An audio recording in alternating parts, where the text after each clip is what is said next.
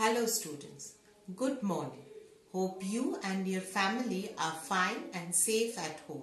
I am your Shantri ma'am. I will be teaching class 4 social studies. In my earlier video, we have started with the chapter past and its sources. This chapter is in your unit test. I have explained to you what is history, the need to study history and the different periods of Indian history, that is the ancient period, medieval period and the modern period. Today we will do the rest of the chapter, that is the sources of history divided into two parts, the literary sources and the archaeological sources, and the need to preserve the sources of history.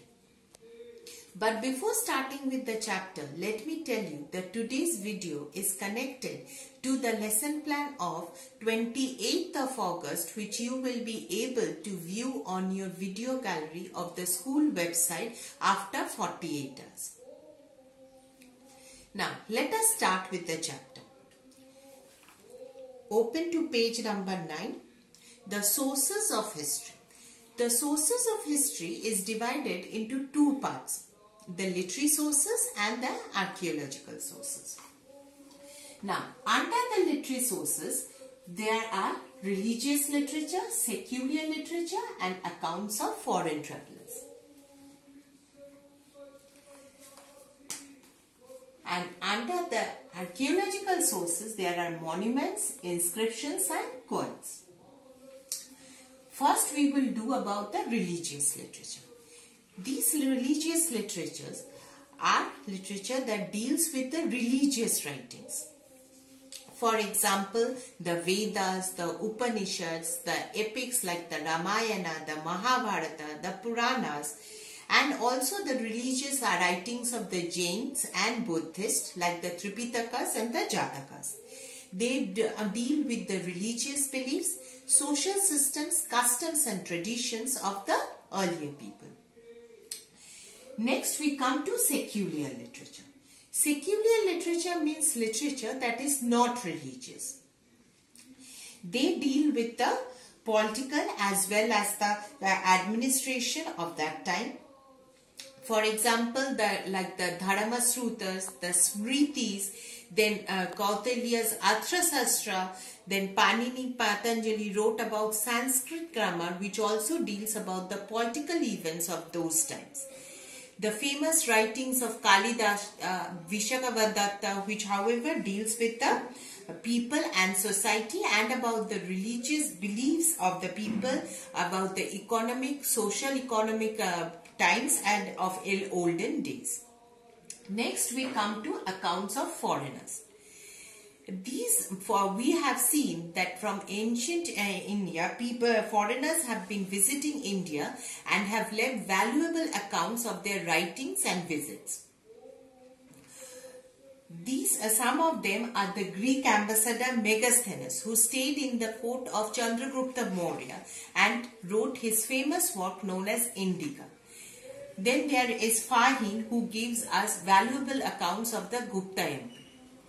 A third is the Hughenson, who left valuable accounts of the rule of Harshavardhana.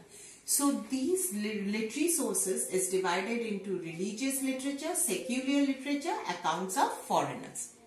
Next, we come on to archaeological sources. Under archaeological sources, there are monuments, inscriptions and coins. Now, archaeological sources are sources that deals with excavations and explorations, and archaeological sources deals with the ancient ruins and remains and monuments that are recovered as a result of exploration and excavations. Archaeology is the science and method to explore and understand the ancient ruins and remains. Archaeological sources is divided into three: monuments, inscriptions and coins. What are monuments? Monuments are of historical importance. They are buildings and structures that are of historical importance.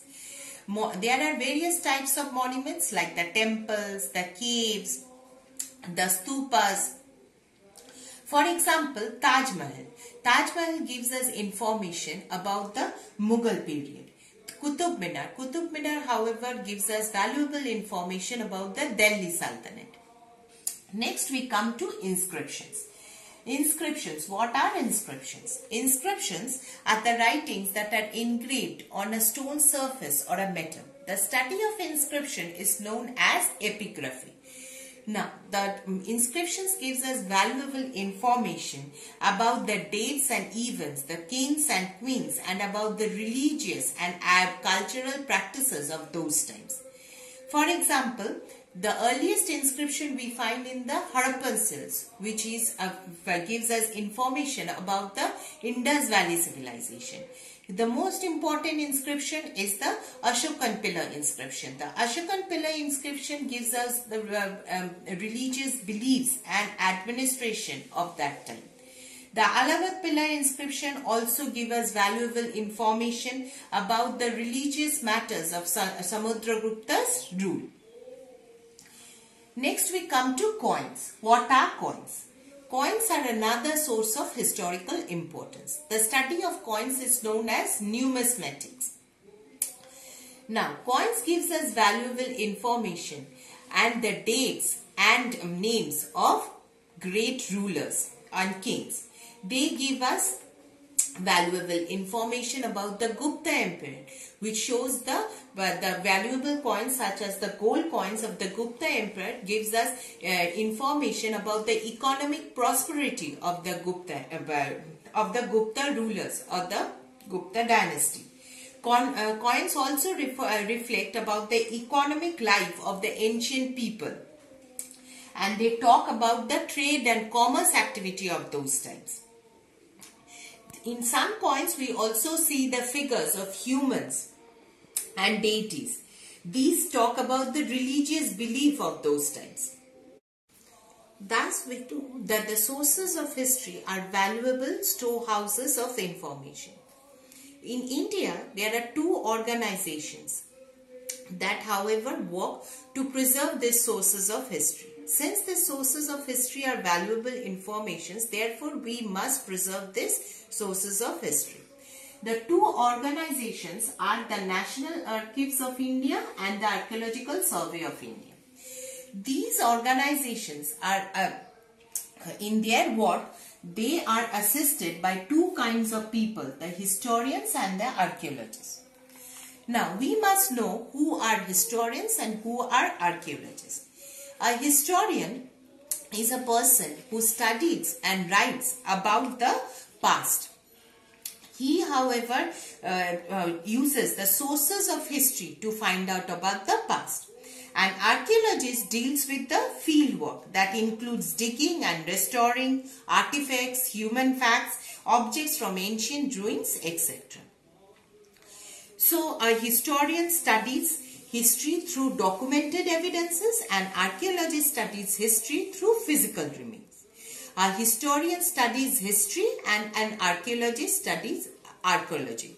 Historians study about the history and about the sources of history, and archaeologist engages itself in the field work to study about the past.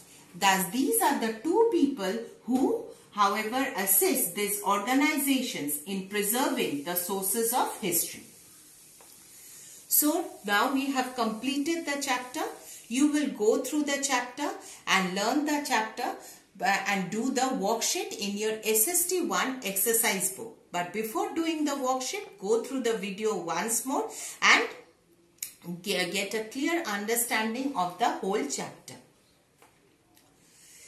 Next day, we will do another chapter. But before doing another chapter, let me tell you that this chapter is for your unit test. So, you will go through the chapter very well. Now, stay safe and fine at home. Always use a hand sanitizer and mask at home. Stay fit and healthy. Goodbye and thank you.